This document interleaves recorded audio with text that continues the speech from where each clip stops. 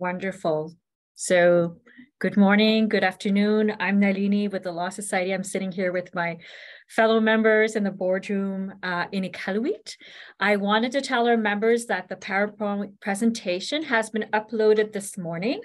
If you go onto our homepage on the CLE section, the first CLE Save the Date November, if you click on that, you'll have the 3 November events, the event at the bottom. If you scroll down, you'll see Caroline Briand's presentation for today. So I wanted to thank Caroline Briand for joining us today on this very interesting topic. Caroline Briand delivered this year in review back in 2019, pre-COVID. And we just really enjoy having Caroline reach out to us again and doing the years in review for 2021. Merci beaucoup, Caroline, de partager ton expertise, tes connaissances sur un sujet tellement intéressant.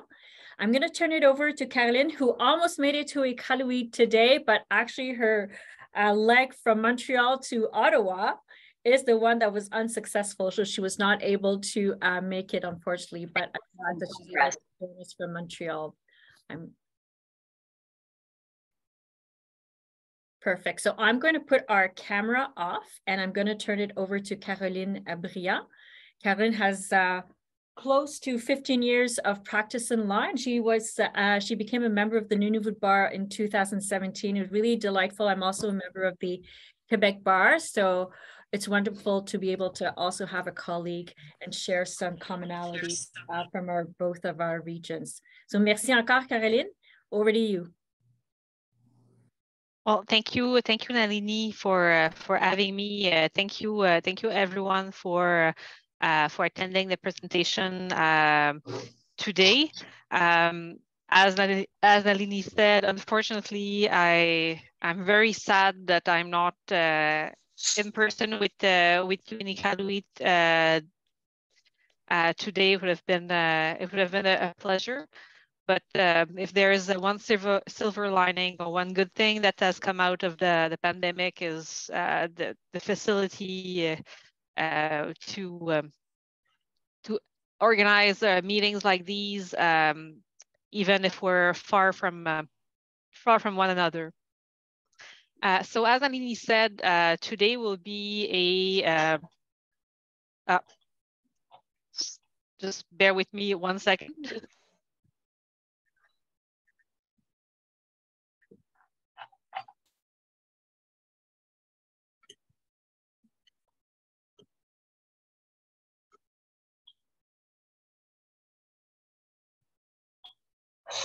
I'm very sorry about that. So that was in another game of dog versus houseplant. The houseplant has lost one round. Mm-hmm.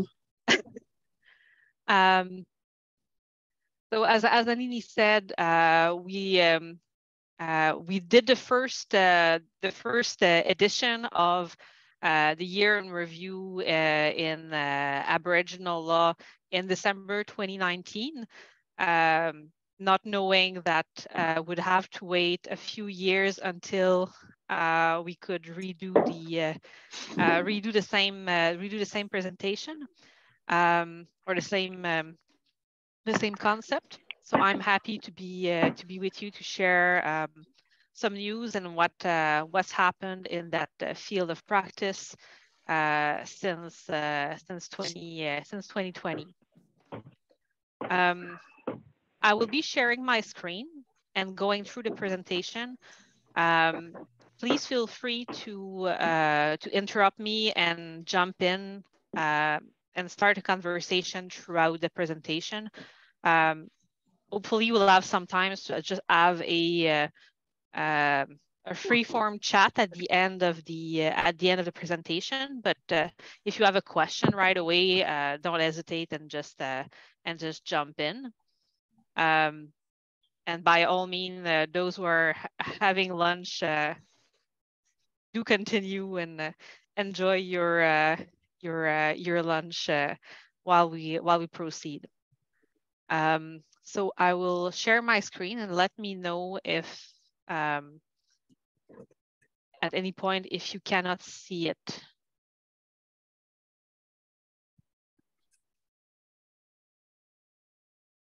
Is everybody seeing it okay?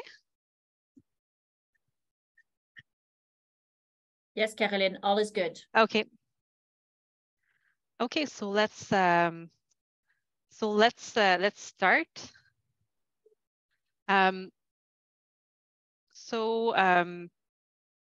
Of course, in the last 2 years, there was a lot that there was a lot to choose from. There was a lot to that has taken place in the field of Aboriginal law. I will use the term Aboriginal law, meaning Canadian law as it applies to its Aboriginal peoples, the Inuit, the First Nations, and the Métis, as opposed to Indigenous law, which to me and to others have the meaning of Indigenous systems and pre-existing systems of law. So I will concentrate on the former, and mainly what has arisen in the courts, and also what are the developments and the issues that we can expect to hear about in the next year. I've divided up the most interesting decisions and the most interesting case law in 3 major topics. The first is mainly for the litigators amongst you. So cases that make us think of new strategic considerations when litigating Indigenous rights, be it treaty rights or Aboriginal rights, so everything under Section 35. The second theme is social acceptability and Indigenous perspectives in decision making. So taking those two notions into consideration. You know. Okay. Afternoon staff may feel different, but Yeah, that's right. Or if somebody else comes in. no noise. Am I muted? No, you're not. Oh, I'll mute myself. That's okay. And the third main theme is Indigenous identities and colonial borders. There was a few interesting, very interesting decisions that were rendered under that theme in the since we last met. And lastly, we'll conclude on what to expect, what's in the pipeline of appellate courts in terms of Aboriginal law for the next year. So thinking back on the last time that we met in December 2019, we were expecting a new framework in judicial review that came in the very last weeks of December 2019 in the case of Vavilov. So that's one thing that has changed since we last were here. We also had a little pandemic, and now fresh off the recent climate meeting in Egypt. I was going to say the whole world, but at least part of the world is reckoning with the climate crisis at a time where there's also an economic crisis. So that's our context. That's where we are, and those 3 elements of context may very well inform the decisions and, well, the application of the decisions we're going to have a look at, but also how decisions might be decided in the near future. So starting with the first theme, so strategic considerations in Indigenous rights litigation. The first case I wanted to talk to you about is the decision of the Supreme Court of Canada in Southwind. The main theme or the main issue in that case was the issue of the assessment of equitable compensation as a remedy in the context of federal government taking up reserve lands. The First Nation that was involved was the Laxal First Nation, which is a Treaty 3 nation in Ontario. Early in the 20th century, there was a development of a dam and of a reservoir to supply Manitoba, to supply the city of Winnipeg. And by constructing this dam, and in particular the reservoir, a large part of the Laxal Reserve land was flooded. And it was also flooded in a way that it separated the remaining lands into different portions and isolated parts of the reserve lands. Under the Indian Act, as it was drafted, as it existed at the time of when the dam was constructed, it was permitted, it was tolerated that reserve land could be expropriated for public use, such as constructing infrastructure in the nature of a dam, of a reservoir. Nonetheless, the nation filed a specific claim, and I've included in the presentation all the gory details about the litigation process. So the claim was first submitted through the specific claims process in 1985. And subsequently, there was a claim filed into the courts in 1991. Trial took place in 2016 and went all the way up to the Supreme Court in 2021. So that's I think it's relevant for all of you who practice in litigation and litigate Indigenous rights. That's an important case, of course, but the costs of just getting there were just enormous. So the issues before the court essentially pertain to first in terms of the liability, in terms of was there an obligation? While looking into the conduct of Canada, what was the nature of Canada's fiduciary obligations towards the Laxal First Nation? And the second part was, well, if we conclude that there was a breach of fiduciary duty, how are we to assess equitable compensation and equitable damages in that situation? I was getting my, I'll put my head. That's okay.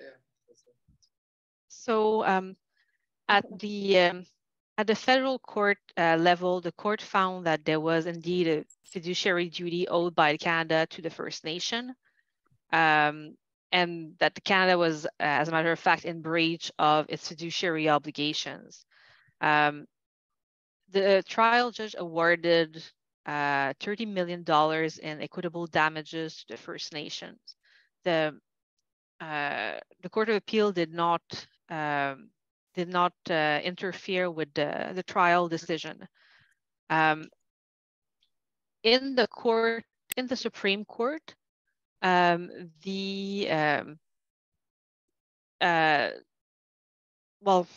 first part, the part about the fiduciary duty, is I think it's an interesting and recent recap of the principles regarding the nature of Canada's fiduciary duty towards Aboriginal peoples, and what it requires from Canada, specifically where land is involved.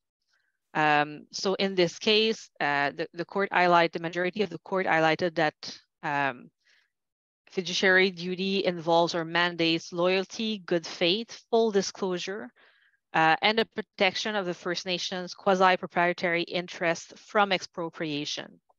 The word expropriation will become important down the road. The main part, or the most interesting part of the Southwind decision is precisely that. In terms of assessing the appropriate remedy, so in this case, equitable compensation, the framework that the court, in the words of Justice Karakatsanis described, is really tailor-made for that situation. So breach of fiduciary duty from Canada towards its First Nations and Indigenous peoples. So it departed from the model that the trial judge had initially followed, a model that was based on the rules for expropriation. So it might sound the same, it may evoke the same ideas, but it's not the same relationship and it's not the same mechanism. So the remedy has to be different. And the one bit that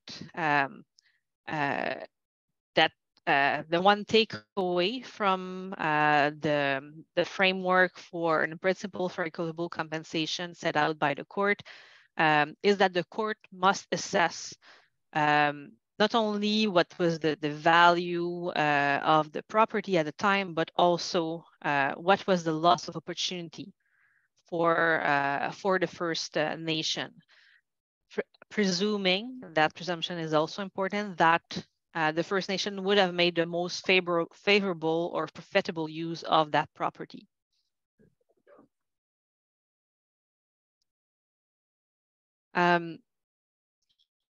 So when it in practice, what it boiled down to, so the value of the loss was to be assessed in two parts. First, the value of the flooded land back in the day, but the lost opportunity to receive value for the intended use. In this case, building a dam and a reservoir for the city of Winnipeg. So ultimately, the case was sent back to the trial court for a proper reassessment based on those principles. The dissent took a different view,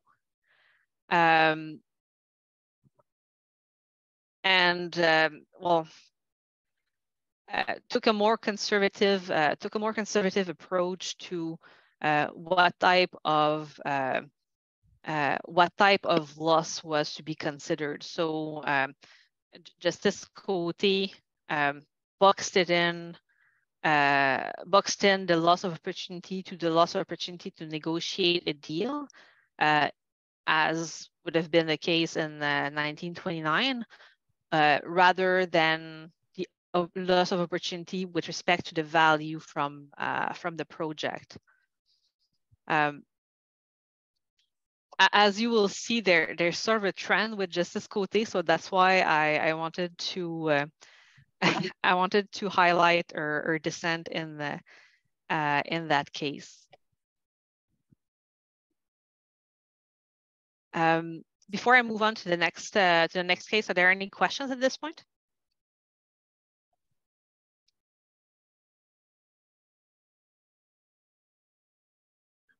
Caroline, this is Nalini. I'm monitoring the chat room. So if anything comes up, I'll definitely bring it to your attention.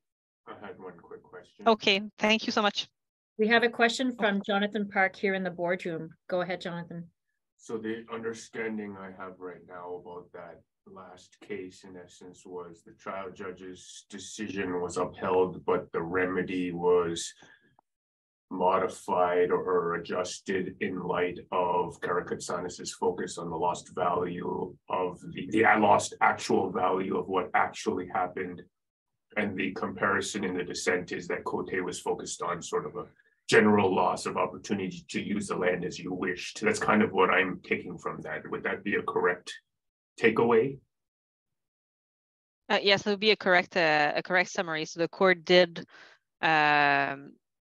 uphold the trial judge's decision on the breach of fiduciary obligation and the type of remedy, but corrected, provided guidelines as to the proper approach for the assessment of equitable damages. So essentially send the case back to the trial judge so that he could proceed to the adequate assessment, having in mind the principles and the framework set out by Justice Karakatsanis.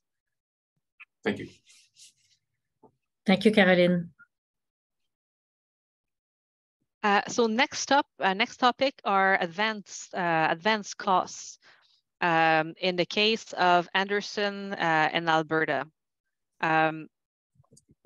It's an important topic because as we've seen from what I call the gory details from the Southwind decision, it takes a lot of time for those cases to reach a final judgment, especially in higher courts.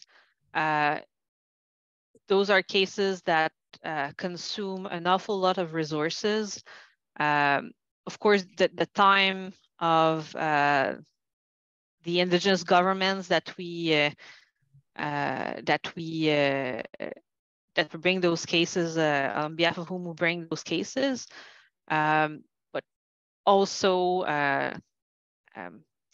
in terms of monetary resources in circumstances where there are many needs to be fulfilled and resources can be scarce.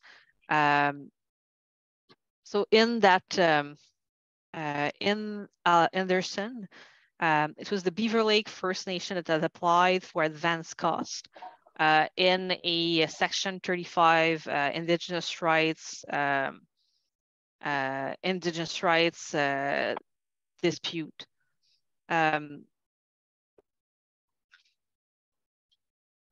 So the essentially what the First Nation was arguing, that yes, we have some revenues, we have assets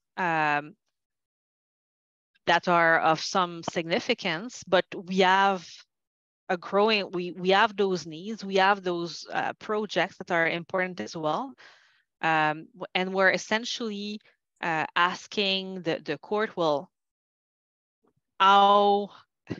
what's the degree of impecuniosity, of impoverishment that we should sustain before we're allowed to claim advanced costs?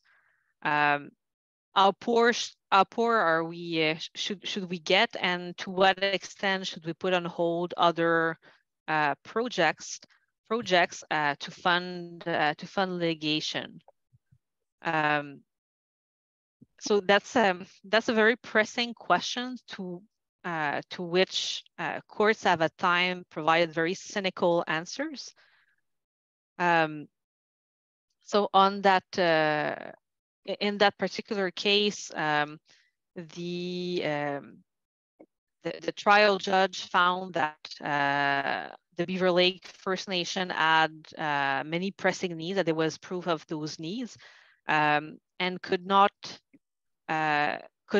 be asked to choose between funding the litigation and funding those needs.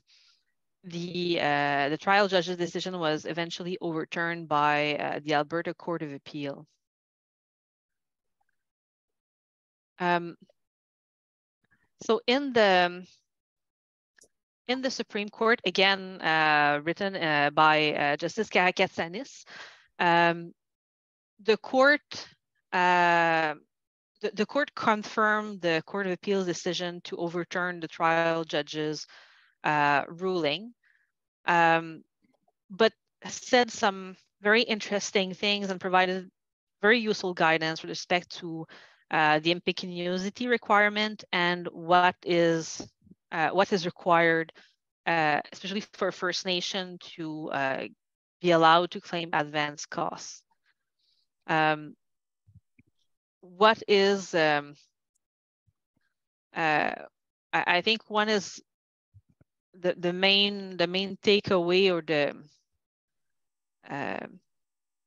the main quote from that case is the recognition that there's the courts in their decision, in making that decision on advance costs, do have a discretion, but they can and should take judicial notice of the impacts of colonialism on First Nations, and especially as it affects their capacity to access the judicial system and to vindicate their rights. So it's moving one step forward from that cynical perspective where to advance your rights as a First Nations or as an Indigenous group, you have to impoverish yourself, and you have to choose which evil of colonialism you have to fight, and are constrained to fighting only the one at the time. The court was also very useful in reviewing or coming back on the test for impecuniosity, and reminded courts that it has to be, yes, while they have some discretion, they can take judicial notice of colonialism and its effects, but it also have to be, their analysis must also be grounded in the evidence and in the reality. So that's I inserted a quote that I found was interesting and a good summary of that of those principles. So we are therefore content to affirm that that an applicant genuinely cannot afford to pay for the litigation where and only where it cannot meet its pressing needs, while also funding the litigation. And as we explained further below, where the applicants of First Nation government pressing needs must be understood from the perspective of the First Nation government. So that's a step forward towards reconciliation, and a step further from that what I call it cynical approach to advance cost. So Karakatsanis in her provided some useful guidance on assessing and circumscribing the pressing needs of a First Nations. So in four steps, first you have to identify what are those pressing needs. While the onus is on the First Nation applicant, then there has to be evidence on the extent of unfunded pressing needs, and also on prospectively how resources would be allocated. The third step is to assess the applicant's financial resources, including revenues, funding from different public or private sources, and so on. And lastly, there has to be a thoughtful and relatively thorough assessment of estimated litigation costs, and also of the financial position in which the First Nation would find itself, taking in consideration that estimate of litigation costs that estimate and anticipated allocation of money on pressing needs versus advanced costs and the existing or anticipated revenues.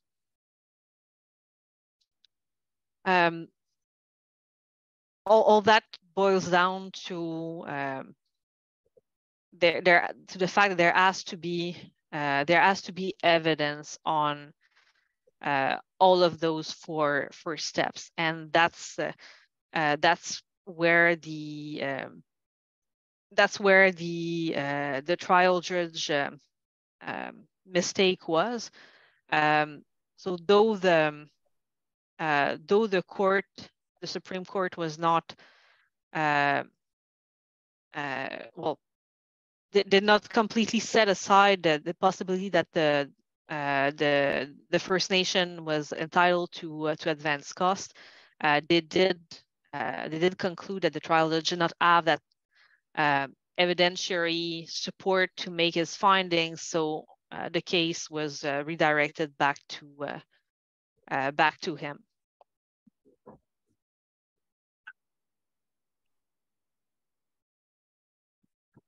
Any question on Anderson before we move on? I have a question about that one. Yes, Karen, I'm gonna turn it back to our boardroom. We've got Jonathan Park again with a question. Hi there, Carolyn. Hi. I'm very confused by this decision, especially given the fact that in the point about the assessing the applicant's financial resources, you point out at paragraph 47 that conversely a finding of impecuniosity cannot be made even when there is no detailed evidence. But you know, I'm understanding you to say that has to be a detailed assessment of their financial abilities, and I'm wondering if you could clarify that for me, because it sounds to me like the court tried to talk out of both sides of their mouth on that one. I think you're right on talking on both sides of the mouth, because when you read a decision, you can feel that the court has that sort of walking on eggshells and is very cautious not to set the bar too high, or not to list too precisely the type of evidence that would be required to make a case for advanced costs. So they're very careful. Like they tell you what the recipe is, but they don't tell you what's in the grocery list. So pardon that. I hope the metaphor didn't add to more confusion than necessary. But that's the feeling that you get. They want to provide more flexibility, while at the same time clarifying the framework, clarifying the requirements. But they tiptoe around the specific type of evidence and the specific threshold that would be necessary, or that would be acceptable.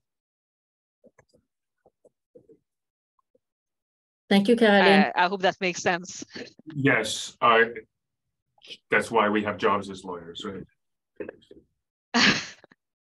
Well, I pity the poor judge. Thank you, Caroline. So the next topic that we're going to move to and look at is social acceptability and Indigenous perspectives in decision making.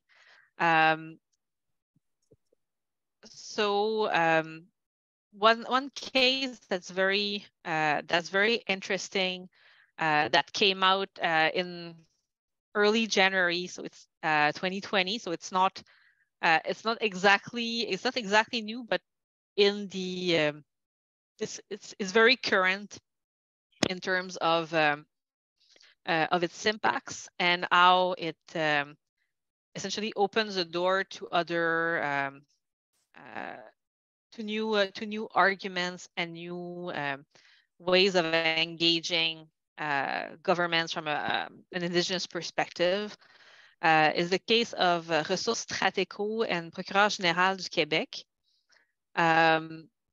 So it's a case that was decided in the Quebec Court of Appeal. There was a leave to appeal to the Supreme Court that was dismissed. So that's a final judgment.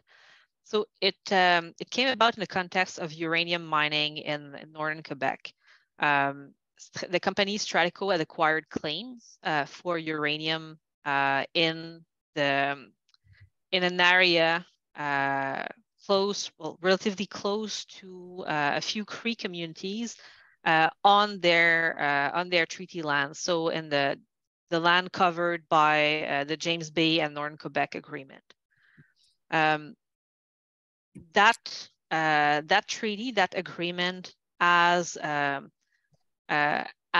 its own impact assessment mechanism. So when we refer in the slides in the decision to COMEX, COMEX is a mixed Cree and Quebec impact assessment mechanism. So the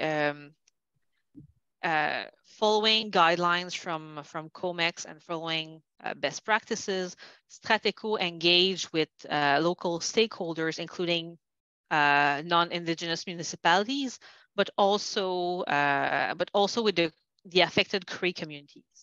For the Cree communities, it was the position with uranium was essentially over our dead body. And the Cree Nation government, the central government for the Crees of Quebec, essentially said that there wouldn't be uranium development on Cree lands. So in order to start the development of the project, Stratéco needed also authorizations from the Quebec Minister of Environment. I'm really like the names for the ministries for the Minister of Environment Quebec changes approximately each 2 to 3 years. So it's not called the Minister of Sustainable Development, the Environment, Wildlife and Parks anymore. It's something else. But is the minister that is responsible for that type of authorizations. So where it becomes interesting is that the minister, despite the fact that most of the municipalities were open to the mining project, the minister took notice and took action faced with the conclusion that the Crees absolutely did not want that project to see the light of day, and refused to issue the certificates that Stratéco needed to go ahead, based on the lack of social acceptability of the project. In the meantime, the Quebec government also issued a temporary moratorium on uranium mining, which in the end incited Stratéco to file a claim for damages against Quebec. So both in compensatory damages and punitive damages based on what it construed as Quebec about face on the authorization of the project. And especially based on Stratéco's understanding that it had checked all the boxes. It had, in terms of the steps of its engagement plan with the municipalities, with Indigenous communities. So Stratéco was basically saying, well, we did all those steps. What more do you want? We're entitled to get our certificates of authorization. Despite Stratéco's approach, there were there were some issues during engagement. According to the decrees, mostly, there was a lack of transparency and a lack of true dialogue. So Stratico provided information, but did not really fully answer questions that were asked by communities. There was a lack of mutual trust. And it became clear at one point that while Stratico was trying manifestly to check all the boxes in its engagement plan, that they were expecting a specific result. So that result being that would be sufficient to get social acceptability. And secondly, that it will be sufficient to get those authorizations from the Minister of Environment. So the Quebec Superior Court dismissed Stratico's claim in damages, and the Court of Appeal eventually dismissed Stratico's appeal. So there were a few issues before the Court of Appeal.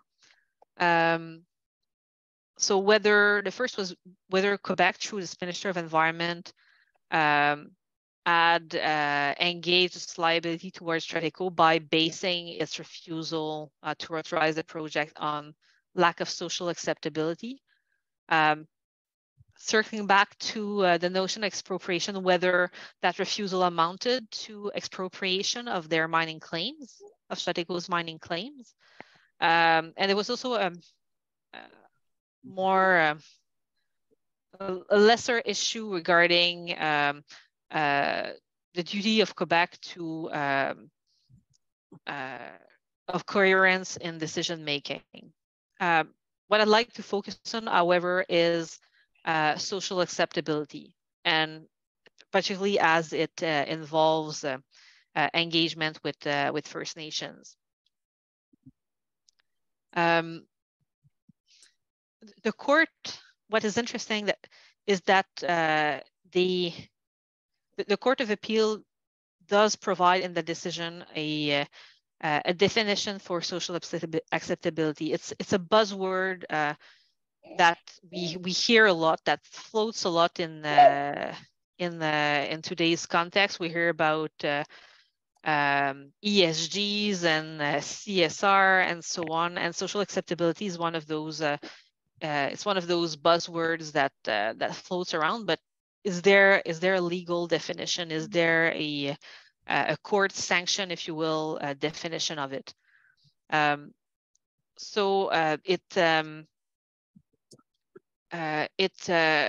Court of Appeal, what's interesting, defines social acceptability as a process, but also as a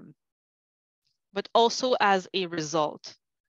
Whereas if you compare it to the duty to consult under the principle of the honor of the crown, it's essentially a process, and we assess the sufficiency and the thoroughness of that process, bearing in mind that there likely isn't a right to veto a decision, and that the duty to consult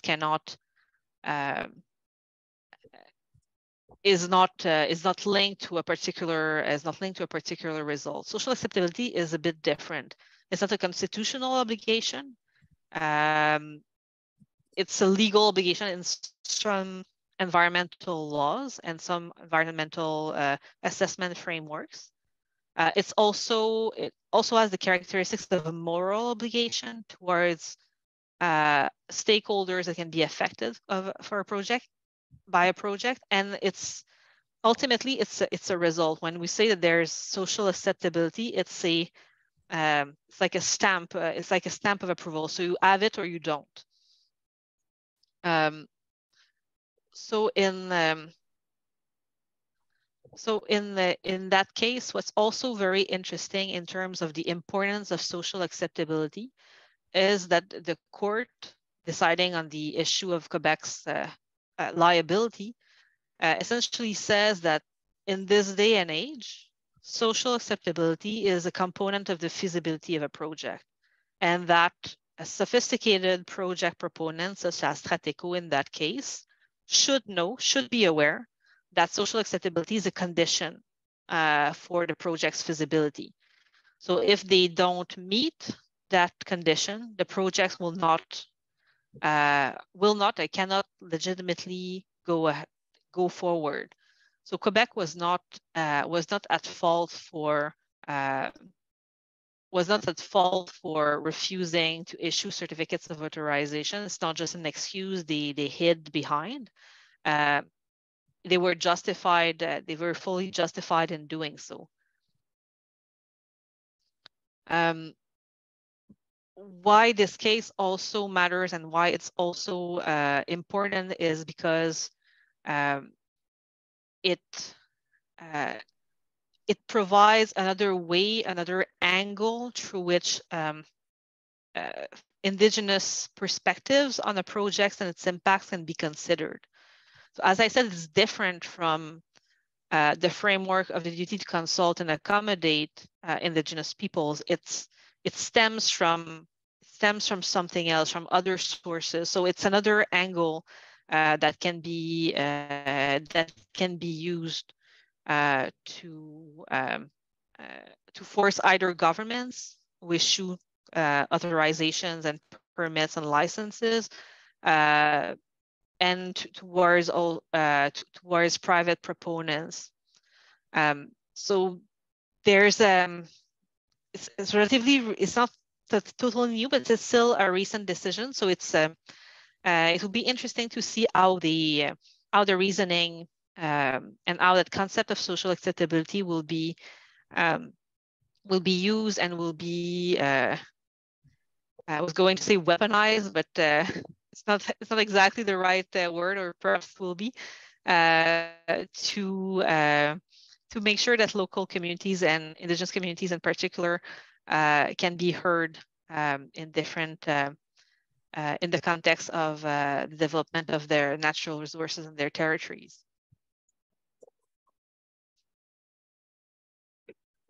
Do you guys have any questions?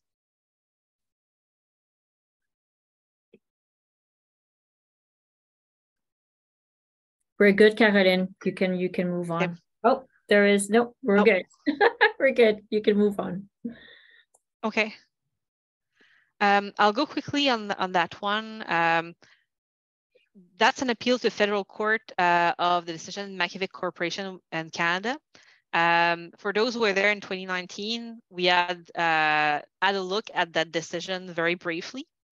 So that's the appellate decision for in a case where the Makivik Corporation, which is a body that politically represents Inuit, the Inuit of Quebec, pursuant to the Nunavik Land Claim Agreement and the James Bay and Northern Quebec Agreement, so 2 treaties, were filing a judicial review with respect to the minister's federal minister's decision to set harvesting levels for polar bears in the particular area of the Nunavik marine region.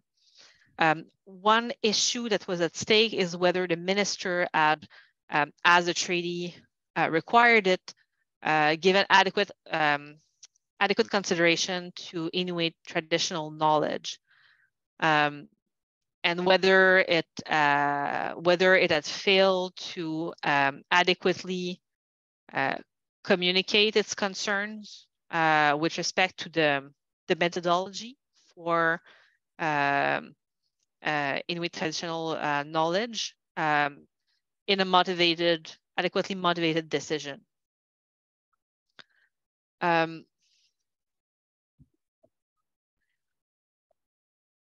So that the decision can be generally interesting in terms of, to the extent that it recaps the applicable principles for interpreting modern treaties, such as the James Bay and Northern Quebec Agreement and the Nunavik Land Claims Agreement.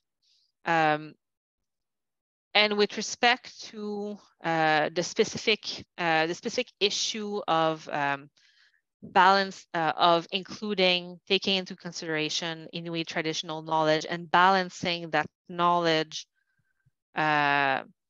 against, or rather harmonizing that knowledge with Western scientific data. Notice the air quotes.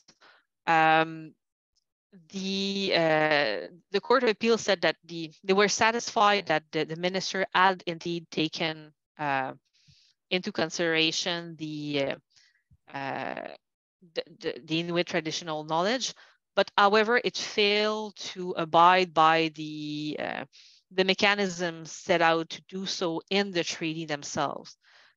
So they failed to communicate that they had concerns about the methodology followed to present the ITK, and they failed to provide adequate reasons to set aside the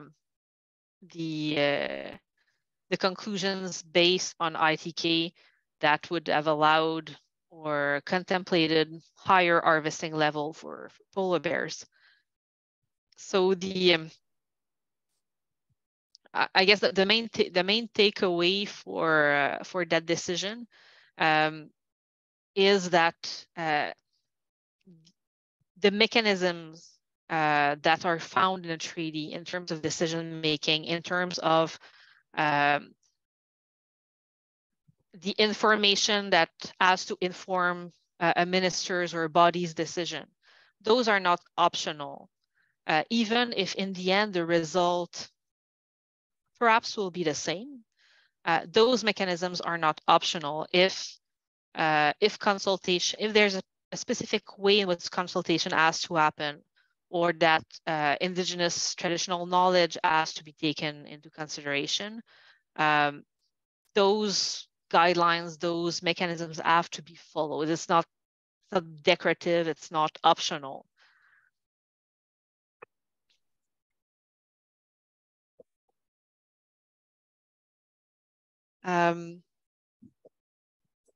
Before I move to the next topic of Indigenous identities and colonial borders, are there any questions on Strateko or on Makivik?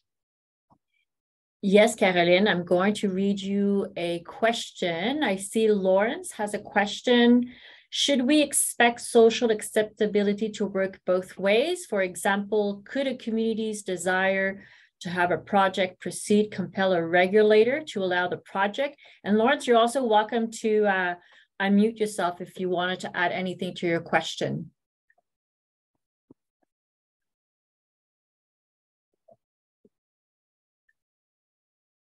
Caroline, do you have enough information to respond? Yes. Go ahead, please.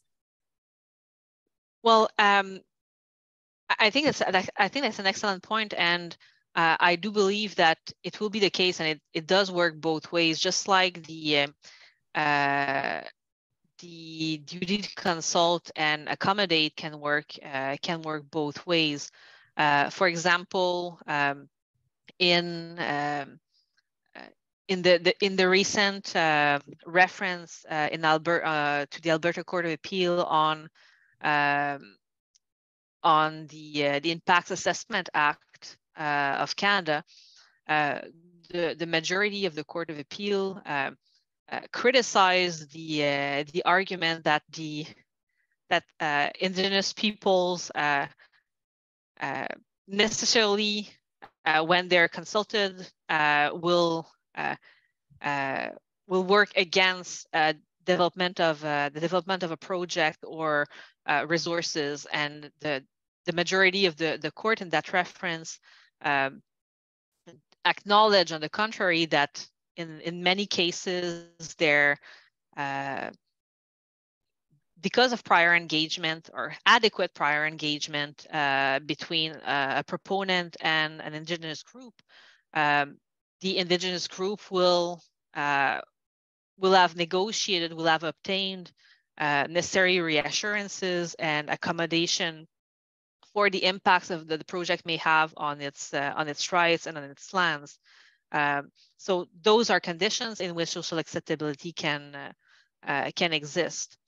Likewise, there was the case before the in 2021 before the Federal Court of Appeal, Ermineskin First Nation, where there was an environmental assessment that eventually blocked the development of a project for which the Ermineskin First Nation had an impact and benefits agreement with a coal mining company.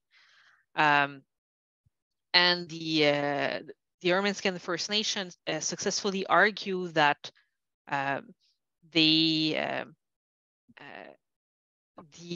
was an obligation on the Crown before it stopped the project and before it started that impact assessment procedure to consult and accommodate the First Nation that had an IBA with the mining company and was looking forward to the development of that project because they had negotiated the impacts and were satisfied with the benefits that and the mitigation measures that they would be getting.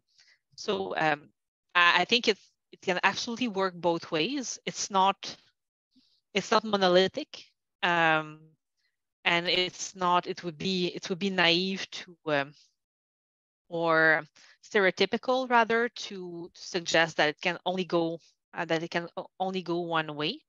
But it boils down to a matter of engagement and substantially coming together and addressing the needs and concerns for the host communities. The communities and people will suffer the impacts of the projects, and making sure from a proponent perspective, from a government perspective, that those needs and those concerns are genuinely addressed.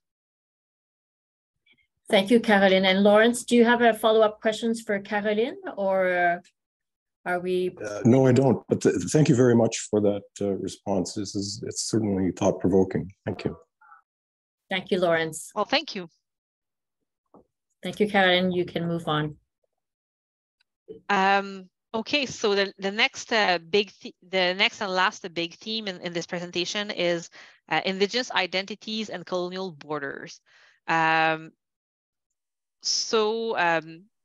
essentially, what happens to what happens when Indigenous rights claims, especially land claims, clash with borders that were imposed quite arbitrarily by the English or the French back in the day. So the first case that's interesting is the case of Newfoundland Labrador Attorney General and Washaunwat. So there were two First Nations, the Washaunwat of Washat and Maliotenam on the Quebec North Shore, and the Innu of Matsmekush Lac John up north, right, like smack on the border of Quebec and Labrador. We're suing two mining companies, one of them being Iron Ore Company of Canada, with respect to iron ore mining projects that had gone on their traditional lands without compensation since the 1950s. So if you picture a map of Quebec and the triangle in the triangle of Labrador, the territories of those two nations range from the Gulf of the St. Lawrence up to the Labrador border, and if you will, midway between the Gulf of St. Lawrence and the Ungava Bay. So that's essentially a caribou range. And it also follows the mining infrastructure for iron ore mining in the area. So there is a railroad, there are different pits, there are different plants, and so on. So the two mining companies were really operating in the heart and the core of the traditional lands and contemporary lands of those two nations. So essentially, what happened is that the Newfoundland, the province of Newfoundland Labrador, issued a motion to strike from the application the claims with respect to declarations and to remedies on the territory of Labrador. Both the Superior Court of Quebec and the Quebec Court of Appeal dismissed Newfoundland's motion. And I don't want to go too technical into Quebec civil law, but essentially what the courts, the lower courts held was that an action for declarations on Indigenous rights is not an action in rem. It's not a real une action réelle, as we'd say in Quebec civil law. So that's would not be in the nature of precluding the First Nations to ask a Quebec court to make declarations, to issue declarations with respect to the territory of another province or territory. So essentially, that reasoning was upheld at the Court of Appeal, at the Supreme Court of Canada. Pardon. Again, Karakatsanis being in the majority. So the Supreme Court essentially restated that Indigenous rights under Section 35 are sui generis rights. So they're not personal rights. They're not real rights in terms of like in rem. And in that case, to determine jurisdiction, one has to look at the relief that's being sought. And especially in that case, the nature of declaratory relief. Again, and that reminds us of the court's concerns in Anderson. The court was really worried about access to justice, especially where those cases take so much time to get to a higher court, and take up so many resources for the nations who are involved. So the court essentially says that the arbitrary imposition of colonial borders should not force a First Nation litigant to multiply proceedings in various jurisdictions. That would be contrary to reconciliation under Section 35, and that would be contrary to the principles that support access to justice for litigants and to all common sense of proportionality in judicial proceedings. They also, almost as an afterthought, addressed the argument on the doctrine of forum nonconvenience, and rejected the suggestion that another forum, in this case, in Newfoundland and Labrador, would be better suited or better equipped to decide on declaratory relief. So that's an interesting quote from the Supreme Court's decision. I direct your attention to the very last sentence, which is that we do not accept that the later establishment of provincial boundaries should be permitted to deprive or impede the right of Aboriginal peoples to effective remedies for alleged violations of these pre-existing rights. One fun fact about that case is that the Supreme Court justice hailing from Newfoundland and Labrador was, of course, in the dissent, along with Cote, who didn't write the dissent, but she was one of the dissenting judges. And the other fun fact is that to this day, the province of Quebec does not still does not recognize the Labrador-Quebec border. So that's another interesting political issue.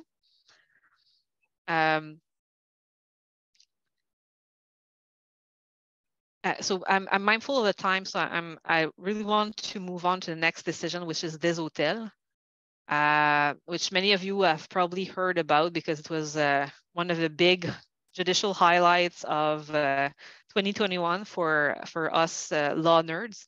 And it was also one of the decisions that when we last met in 2019 was going to be decided in the coming months or years. So we're looking at what the court would do. You've heard about the decision. You know of the facts. An American, Mr. Des Hôtels, was fined for shooting an elk in BC.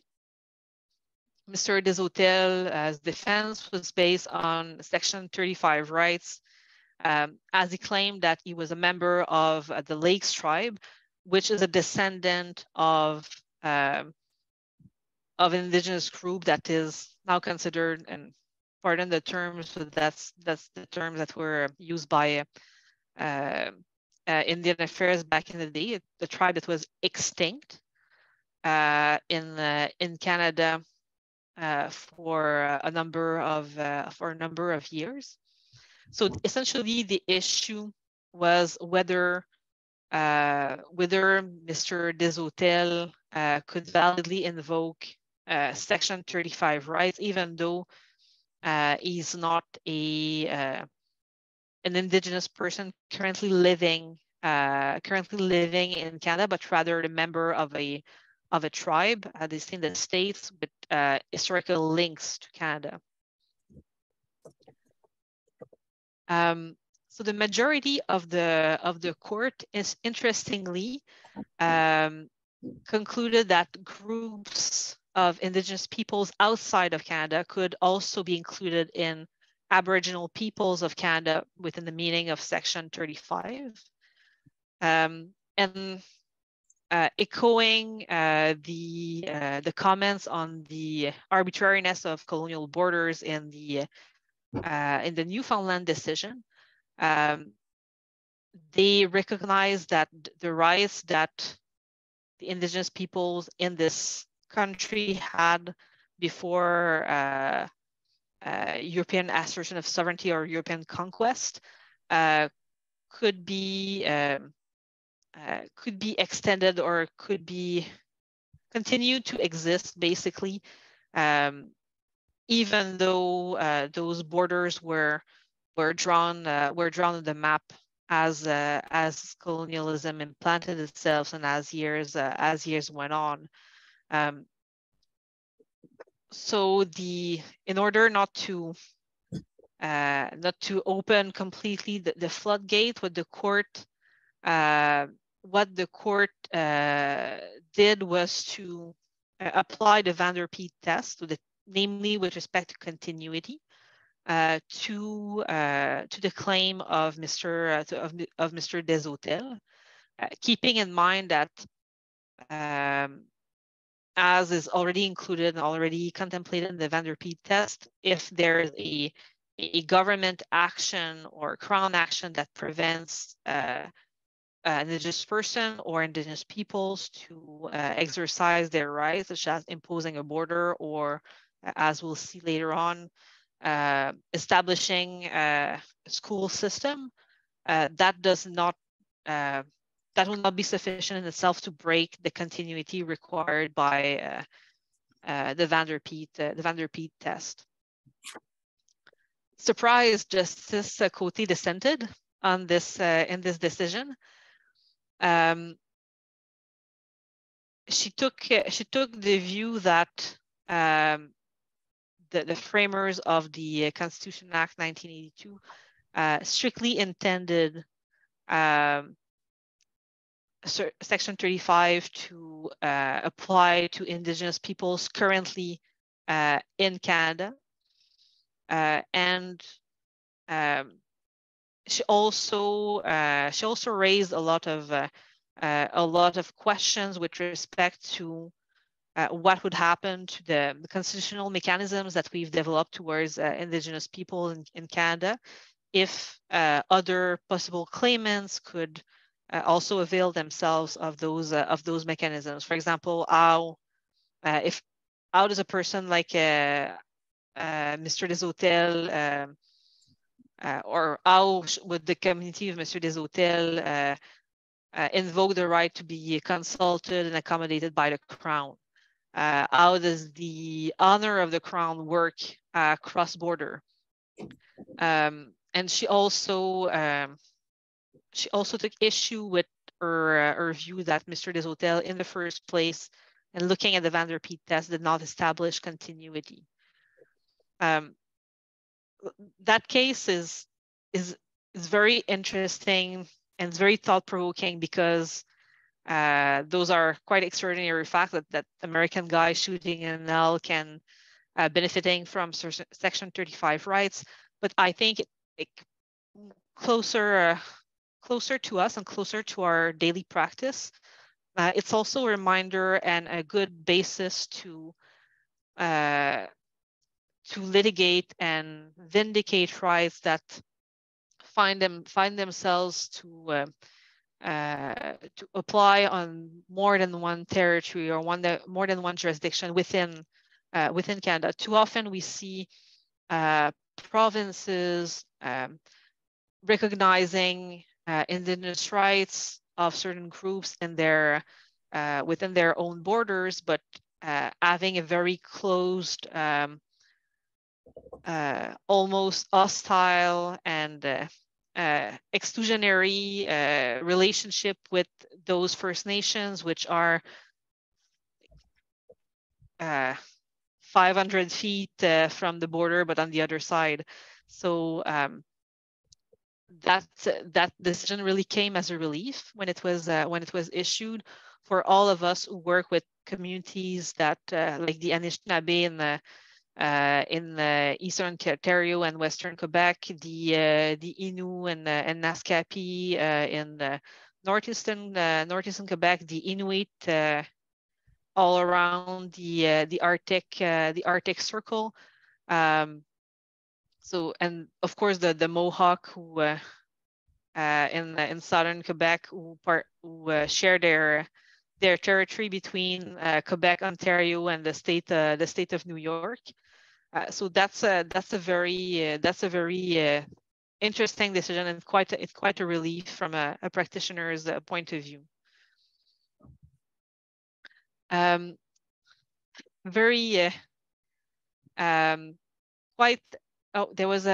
There seems to be some questions in the chat. I don't are see those the those are okay, the previous. those are not yep. Okay.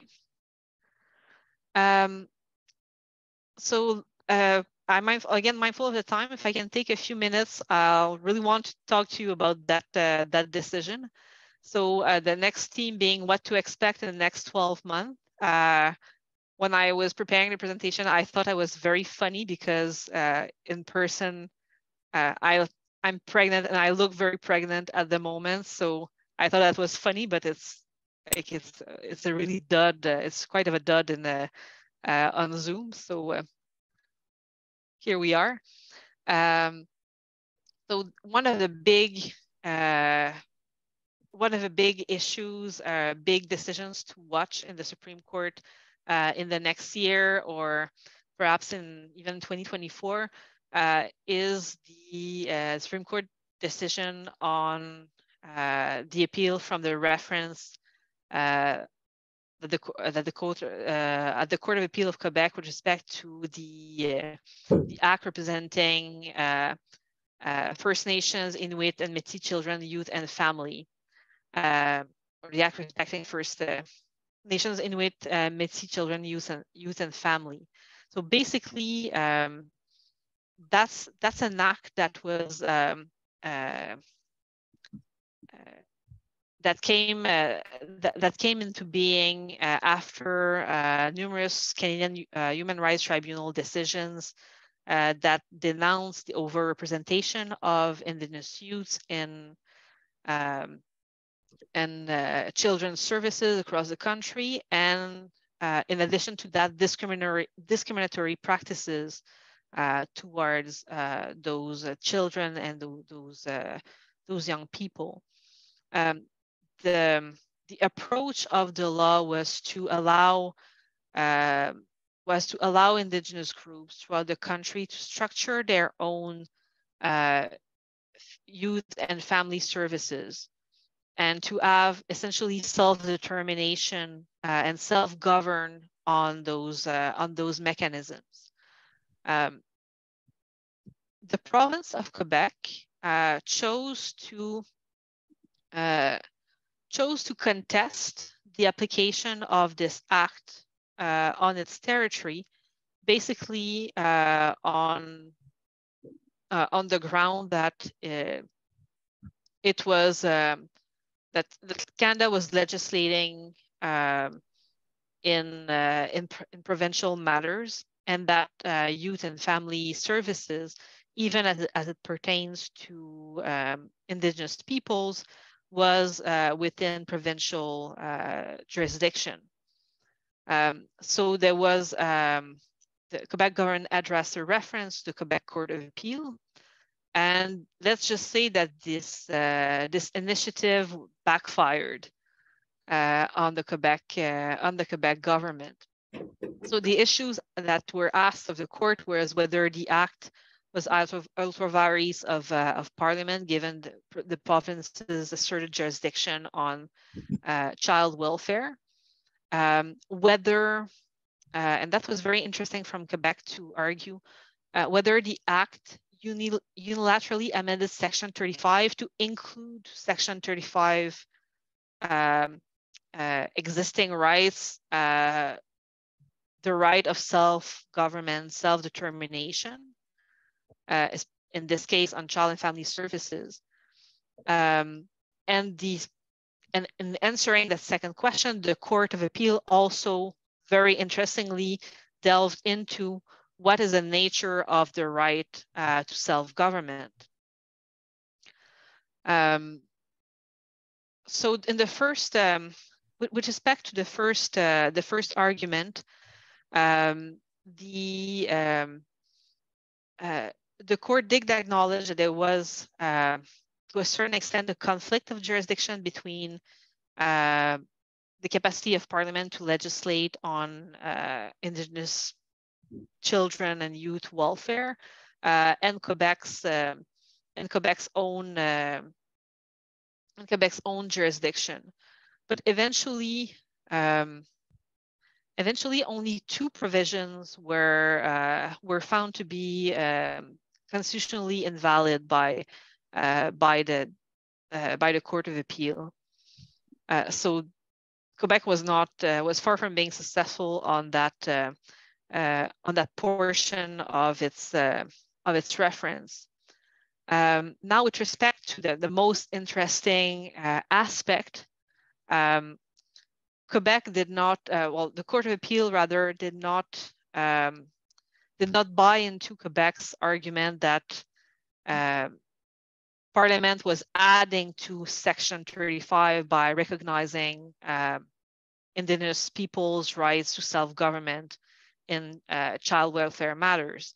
On the contrary, the Court of Appeal concluded that it's already a form of Indigenous rights. It's already protected as a right that's recognized and affirmed by Section 35 because it's intrinsically tied to preservation of culture, language, cultural identity. It goes to the heart of what it means to be Indigenous and to belong to an Indigenous people.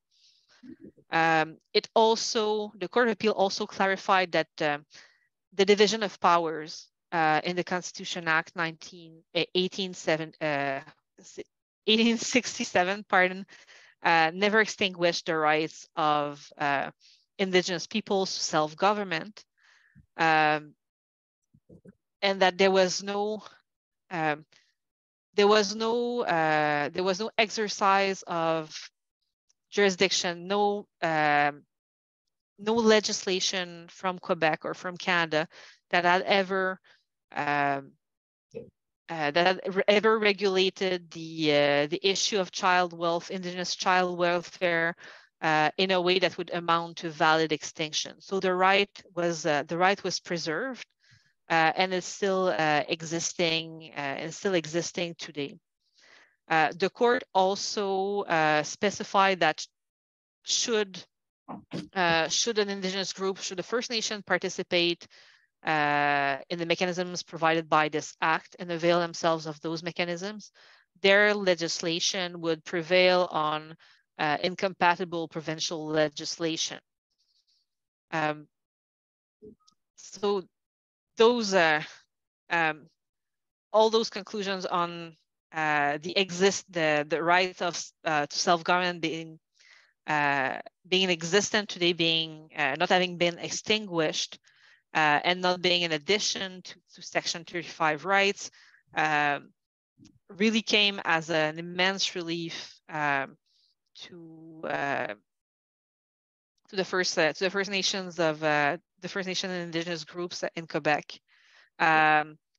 As an added bonus to those conclusions, what's also very interesting is that the court goes into what is the nature of the right to self-government. And they classified it as a generic right, along with title. So a generic right being a right that's tied to identity, and whose contents don't vary from one nation or one group to another. In other words, title is always defined the same way if we're talking about a nation in the West, or the Inuit, or the Crees in Quebec. Likewise, the right to self-government has the same content, notwithstanding of which nation or which group we're talking about. On the contrary, if you think of a specific right, you look at who can harvest, where and when you can harvest specific species with specific methods and tools for a specific purpose. So that would be a specific right. And specific rights are tricky and are difficult from a litigation perspective, because you have to bring evidence for a specific First Nation, for a specific site or a specific species or practice, whereas a generic right, the evidentiary requirement is potentially easier to meet.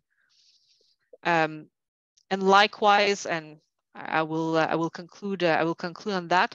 The Court of Appeal lays some basis for demonstrating generic rights. So they apply the Van der Peet test as modified by Delgamuc. So really adopting an approach that's coherent, that's consistent with that generic and unchanging nature. Again, I'm impeding on the time allowed, so I will leave it on that. And for the note there, the case is going to be heard at the Supreme Court this December. So we don't really know when a decision will come out. There are pretty interesting interveners involved. So that would really be the decision to watch next year. All right, thank you so much, Kevin. I mean, some of our members have emailed me. There's some comments in the chat room. I think we would love to have you back to continue the discussion. You've raised you've identified such interesting content, notions, principles. We're very, very thankful that you've taken the time to join us today. And if you don't mind, I might circle back to you and we can discuss when we can bring you back for another event in 2023. And hopefully it'll be in Iqaluit this time.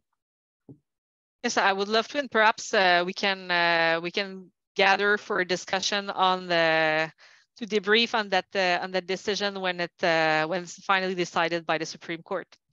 Yes, I think so the invitation is opened. Thank you. Merci beaucoup, Caroline. So I just wanted to remind our members that we are recording the event, and I will keep the membership apprised of when we're able to post it. We have a YouTube library now, and we're slowly but surely making our CLE events available to our members with permission, obviously, from our guest speaker. So thanks, everyone. Have a wonderful week. Et à la prochaine, Caroline. À la prochaine. Thank you everybody for being there. Have a good day.